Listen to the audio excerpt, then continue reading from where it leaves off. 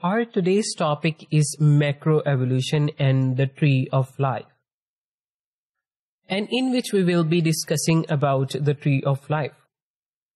So first of all, where does the idea of tree comes from? We know the tree is, growing from the ground, and it is in the form of a stem. When the stem comes up, it is dividing into branches. And same is the case in case of life. The life was evolved from the one cell, and it is, evolving and making new and new organisms. And where a new species is formed, there is sort of branching happening. So this was the idea which was first proposed by the Darwin. So Darwin was the first to picture evolution as a great branching tree. And on each branch, there is a particular species of an organism. So the branching is sort of also relative to each other. The two related organisms will be much closer on that tree than the two unrelated organisms. We will be much more closer on a branch to chimpanzee than a horse. That is sort of the tree of life. It will tell us that how the whole tree of life is made. So which species of ape is closest to human? Gorilla or chimpanzee? So this is very, very small question. And we can do that, for example, take some DNA from the gorilla and take some DNA from the human and take some DNA from the chimp and see that whose DNA is much more related or much more conserved with the humans. The one which have less common DNA with the human will be less related, and the one which is having more common DNA with the human will be more related with the humans. So when we are, discussing one or two questions, that is coming under microevolution. But when we discuss that, putting the together complete tree of all species, that is coming under macroevolution, and we are making the whole tree. The scientists, they are bound, they are very much interested in making the whole tree of life. So, and we have discussed in the earlier lecture the concept of scala naturae. That means the ladder of life. Ladder goes from lower to higher and simple to complex. But the tree of life splits and branches. So which idea is much more related to the life? The tree is the better analogy for the life. So there is a whole study in the systematics which is called cladistics. In cladistics, we reconstruct the life's hierarchy and true patterns of relationship among the organism. As I have already discussed, the human, chimpanzee, and other organisms, that how we are related to one organism more than the other organisms. And of course, when we are doing this, we are also studying the similarities and differences among the organisms. And based on those, we are keeping those organisms close together or farther apart in the natural tree of life. So there are some characteristics which will tell that one organism is belonging to particular clade or particular branch. So these characteristics are called phylogenetically informative characteristics. So good characteristics are phylogenetically informative. For example, wings. Wings are very much phylogenetically informative for the birds. If I say that these organisms are having feathers and have wings, you would already know that these are birds.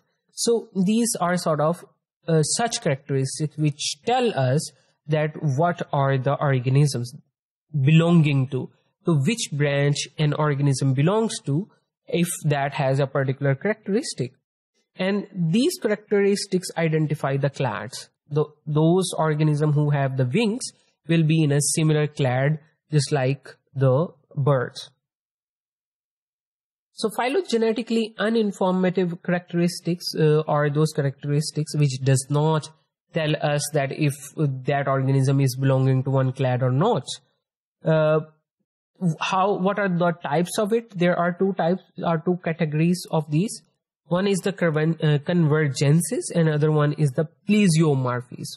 So again, these are the characters which does not tell if organism is belonging to a particular clade or not. These are just present, and if they are present, might be possible that these are present in other organisms as well, just like we can see in the convergences. Convergences in evolution is when a feature or organism evolved to look the same, perhaps because they live the same way. For example, if I give you an example of maybe a bat's wing and a wing of a bird, that is an example of convergence. Their wings are not same, but just because they are living the same way in the aerial environments, they have evolved the wings differently from each other, and that is called convergence.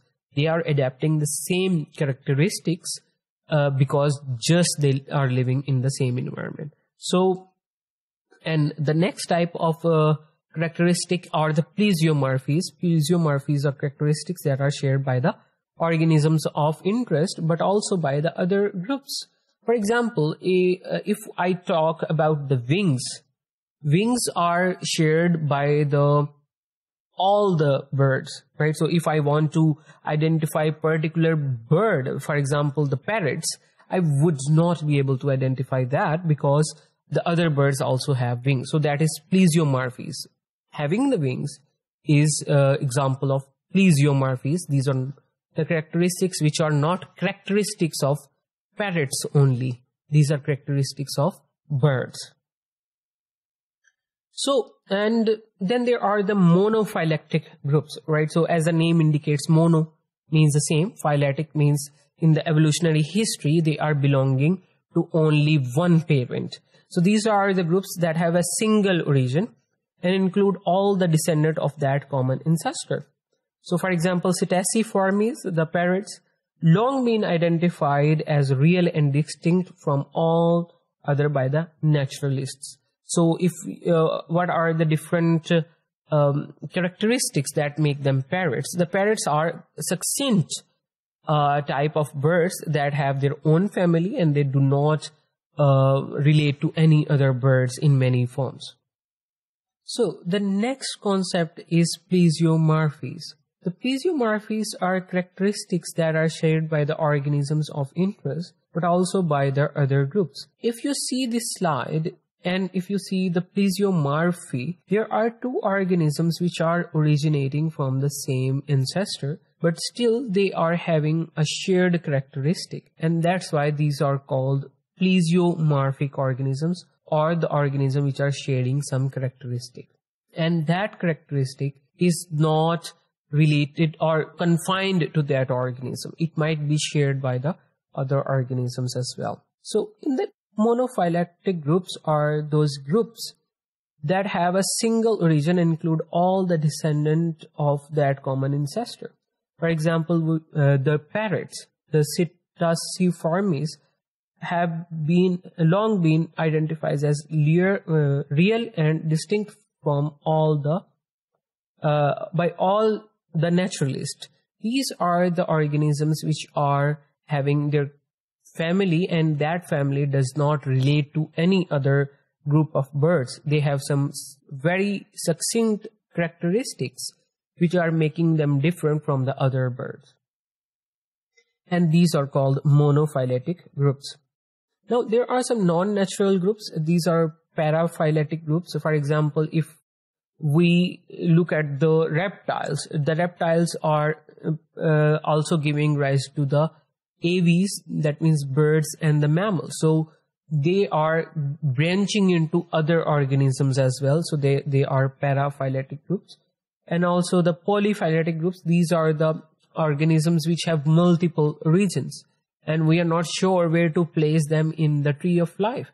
So that's why we call them polyphyletic groups. That means the poly means many and phyletic means the origins.